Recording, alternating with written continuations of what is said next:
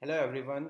In this series of videos, I will be explaining all the questions that have been asked in the recent entrance exam of Telangana State Engineering entrance test. So first I will be taking up the September 9, 2020 shift 1. I will be explaining each question paper which has 80 questions topic wise. So the first topic that I have chosen is permutations and combinations. So let us have a look at the first problem on PNC. If the number of all possible permutations of the letters of the word mathematics in which the repeated letters are not together is 982x, then x is what? So what we can do to start is calculate the total number of words in mathematics. So first I will be writing MATH. That is, you write down all the letters in mathematics to see how many are unique, how many are not unique, just to make our life simple. Then the rest are here. So you have 2 plus 2 plus 2 is 6, 7, 8, 9, 10, 11 total letters. 11 total letters can be rearranged to make 11 factorial words. But are the number of words truly 11 factorial? You will have to see, you will see that there are two M's, two A's and two T's. So if there is one word which is like M, and then let us just repeat the top. If I interchange these two M's, I should get another word which is part of 11 factorial. MAMTTHEICS. Now in dictionary, these two are exactly the same and hence will not be considered as different words. So 11 factorial considered these two arrangements, but dictionary will not consider it. So we will have to remove all these inconsistencies. So how many inconsistencies are there? There are two M's, there are two A's and there are two T's. So you will have to divide 11 factorial by these 2 times for M, 2 for A and 2 for T, and also you can do this 2 factorial, 2 factorial, 2 factorial as a better representation. If there were 3 M's, so we will be dividing by 6. So 3 factorial. 11 factorial by 2 factorial, 2 factorial, 2 factorial is the total number of words. Now in the question we have been asked to find the total number of words in which the repeated letters are not together. So what we can do, we have find out the total number of words. We can also find out the total number of words in which the repeated letters are together. So what I can do here is put the two M's together, then put the two A's together, put the two T's together, and then the rest follows. HEICS.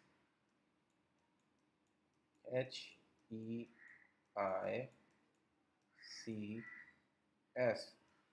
So I have the M's, the A's, the T's, HEICS. So how many total letters will I have? 1 plus 1 plus 1 is 3, 4, 5, 6, 7, 8. So 8 factorial will be the total number of words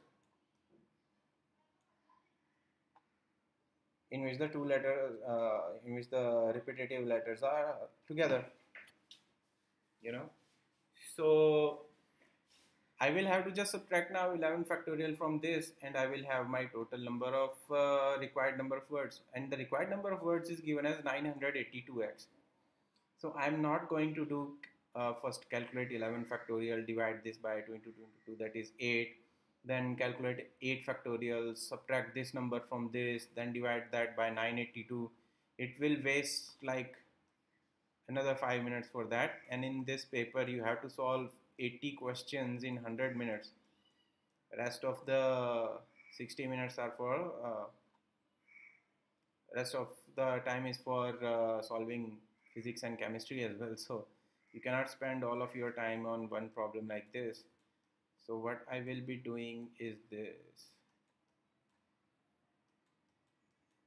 11 into 10 into 9 into 8 into 7 factorial by 8 minus 8 into 7 factorial. You cancel it with this. We take the 7 factorial common. So 11 times 10 is 110 times 9 is 990.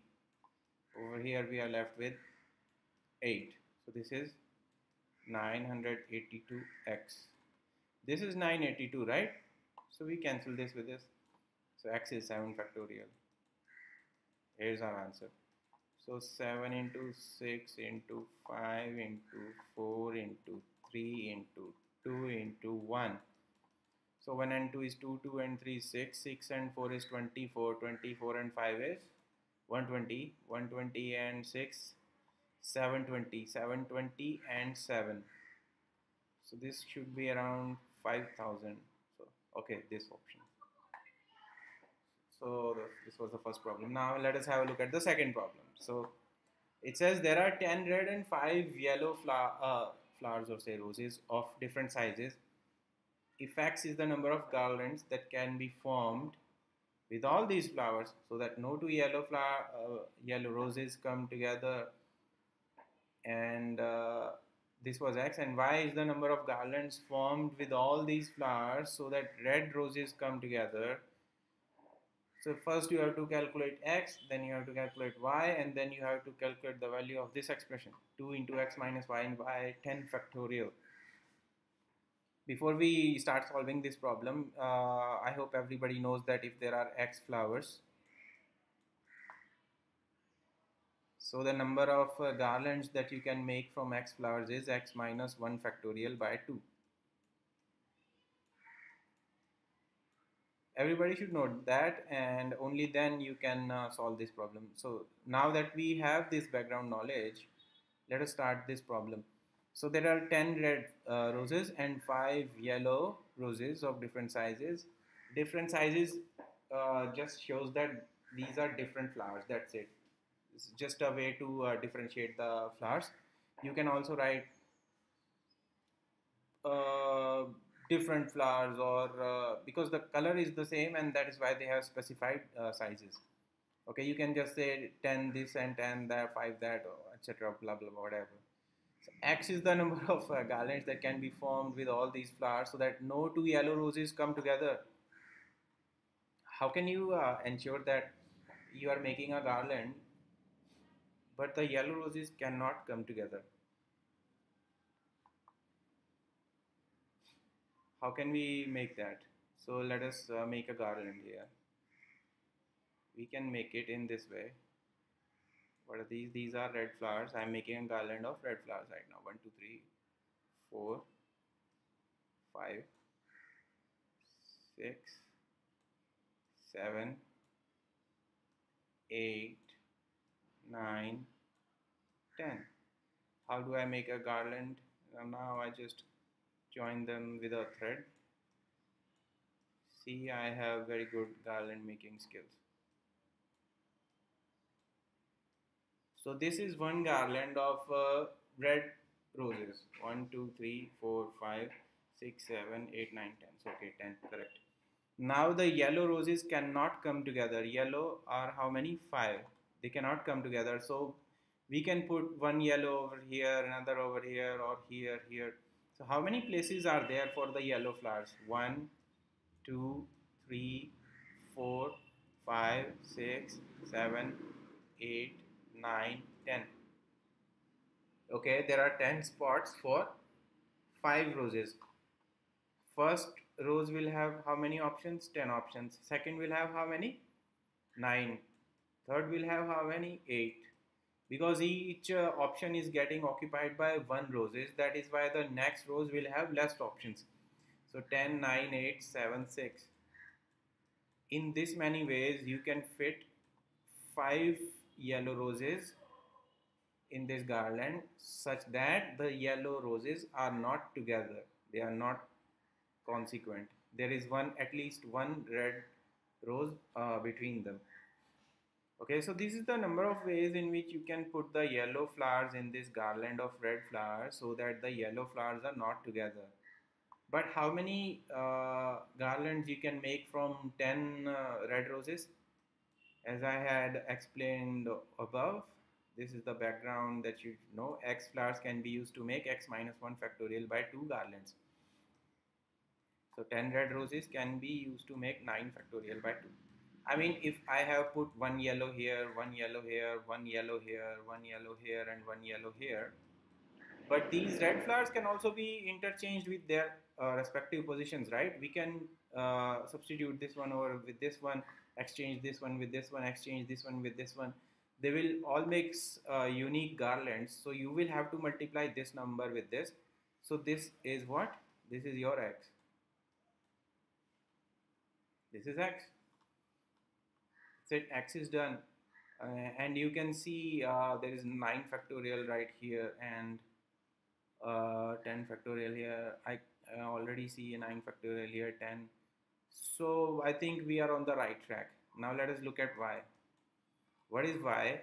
Y is such that all the flowers so that all the red roses come together. So I have 5 yellow roses and all the 10 red roses. If I consider all the 10 red roses as one red rose, then in all my permutations the red roses will be together and my problem is solved, right? So I will have eventually 6 flowers, and I can use 6 flowers to make how many garlands? 6 minus 1 factorial by 2, right? Which is 5 factorial by 2. Again the same knowledge of x flowers can be used to make x minus 1 factorial by 2 garlands. So 6 flowers can be used to make how much? 5 factorial by 2. But this one red flower is a bunch of 10 red flowers. 10 red flowers can be arranged among themselves in how many ways? 10 factorial ways. This is why. Now why am I saying 10 factorial over here instead of 10 minus 1 by 2 factorial like I have done here? Because the garlands are already made. Garlands are made in this. Now the 10 red roses are not being permuted to make a garland. They are just being, they are just exchanging their positions among themselves, and we know that 10 objects can be rearranged in 10 factorial ways. So that is why I have multiplied it with this number. So I have my x, I have my y. Can I have my x minus y? X minus y is this 10 into 9 into 8 into 7 into 6 to 9 factorial by 2. I want to take out 10 factorial by 2 common. 10 into 9 factorial is what? 10 factorial, right? 10 into 9 factorial will be 10 factorial, and then I will be left with this. Also I want to take 2 out, so 10 factorial by 2. What am I left with? 9 into 8 into 7 into 6. I will write that here. 9 into 8 into 7 into 6. Over here we have 5 factorial by 2 into 10 factorial. If I take 10 factorial out, I have done 2 out, I have done it. So I am left with what? 5 factorial. That's it. So x minus y by 10 factorial into 2 is this. This is what he's asking, right? 2 into x minus y by 10 factorial. So I have computed 2 into x minus y by 10 factorial, and what is that equal to? 9 into 8 into 7 into 6 minus 5 factorial.